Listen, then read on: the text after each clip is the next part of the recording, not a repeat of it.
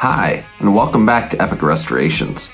Over the last few weeks, we've been slowly working our way through the beginning stages of our Model A restoration. As with any restoration project, one thing often leads to another, and we found ourselves working on several different things at once. A few weeks ago, while we were waiting for some of our parts to come in, George pulled off the carb and began to work on cleaning it up. And boy, was it ever dirty. Before he knew what hit him, he'd put in a full weekend polishing it up. Little did we know the adventure and education that this one single part was going to put us through.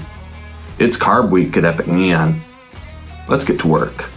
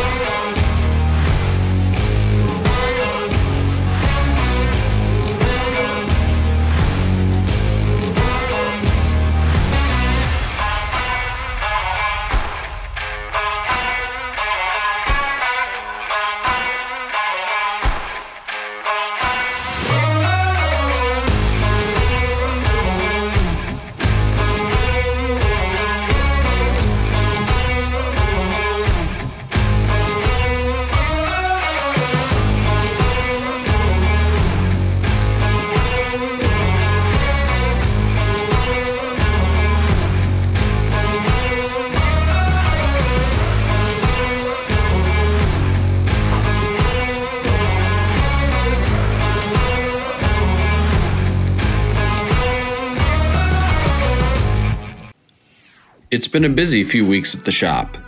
We've installed a new battery in the car. The battery box is located inside the car, under the floor of the passenger seat. We debated back and forth about whether to stick with a 6-volt or move to a 12, but ultimately, we chose to stick with the 6.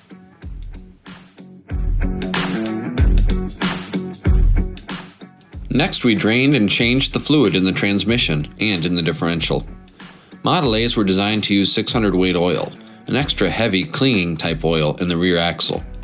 We used a squeeze bottle and a pour spout and used just about 2 quarts total for the rear end, transmission, and steering box.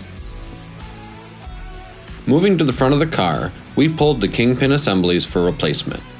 We had hoped to be able to keep them, but upon further inspection, they simply were too worn and had to go.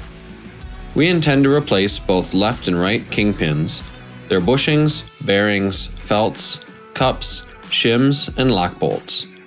We're still on the hunt for a kingpin reamer to ream the bushings for the front spindle bolts, so we'll take on this project another day down the road.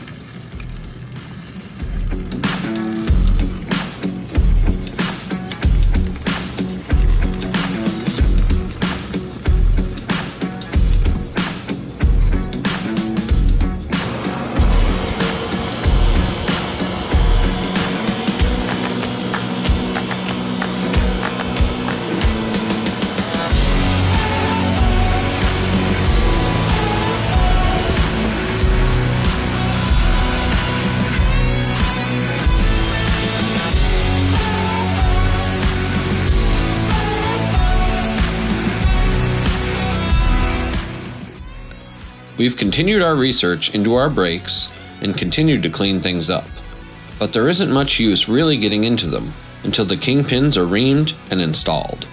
So we've put this project on the back burner for a little while.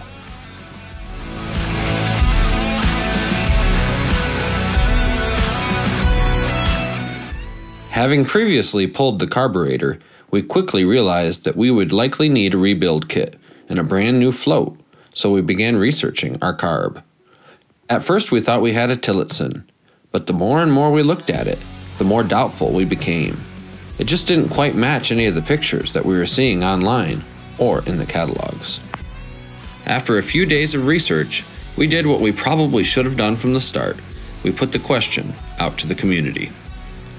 Utilizing some of the Model A groups on social media, we learned that we had a Marvel Schebler carb. Back in the day, Marvel Schebler built a replacement carb under the Allstate brand.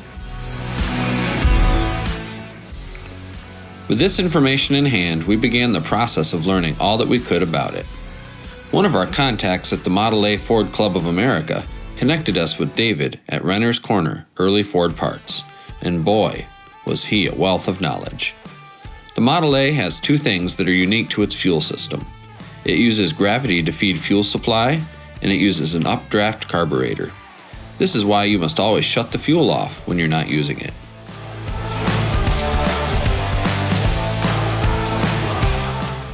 After talking with David for about 2 hours, George had the rebuild kit, replacement float, and some Marvel Schebler nozzles and gauges ordered and on their way.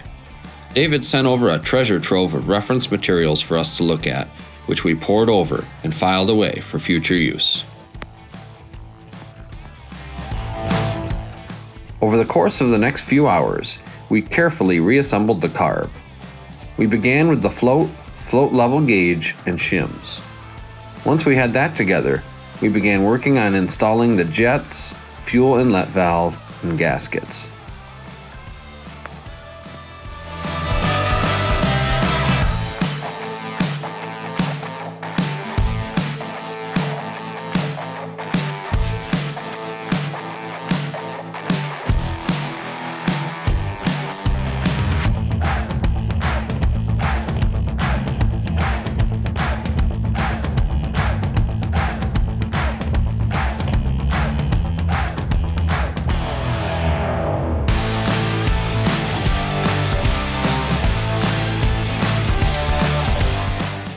With the carb back together and on the car, we checked a very important box in our restoration process.